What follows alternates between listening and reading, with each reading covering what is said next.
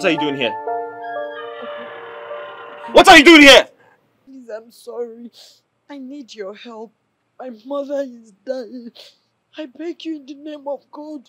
I don't have any other person to run to. And I don't have anything. I don't have money to continue with her medical treatment. Please, don't allow my mother to die. Biko. Are you done? I can clearly see you have nothing to say. I actually thought you came to talk about my son. I am But sorry. you have absolutely nothing to say, so get out. I am sorry, please. Listen, if you don't leave here, I'll get the police to arrest you. Yes, Get out! I'm sorry. I'm sorry, please. Please. Listen, I don't give a shit about you or your mother. Don't come close to this gate again.